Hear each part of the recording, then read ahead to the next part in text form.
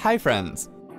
The ISEVEN function returns true if the number is even or false if the number is odd. Let's see how the ISEVEN function can be used in Microsoft Excel. Open the desired Excel worksheet. Here for demo purpose, we are using a worksheet according to the ISEVEN function. The ISEVEN function syntax has the following argument. Number is the value to be tested. If the number is not an integer, it is truncated. We are also showing you the description of each function we're going to use here.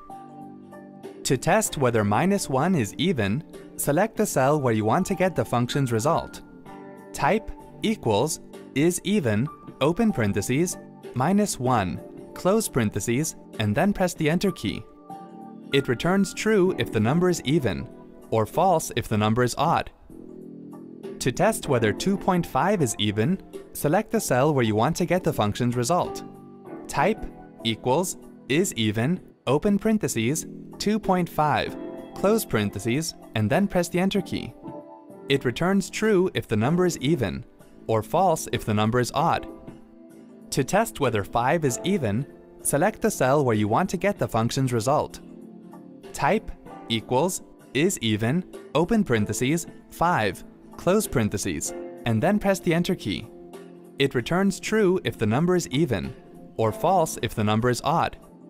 To test whether 0 is even, select the cell where you want to get the function's result. Type equals ISEVEN, open parentheses, 0, close parentheses, and then press the Enter key. It considers 0 as even. To test the date, select the cell where you want to get the function's result. Type equals ISEVEN, open parentheses, the date you want to test, close parentheses, and then press the Enter key. It will show the result. See? That wasn't hard at all. Thanks for watching.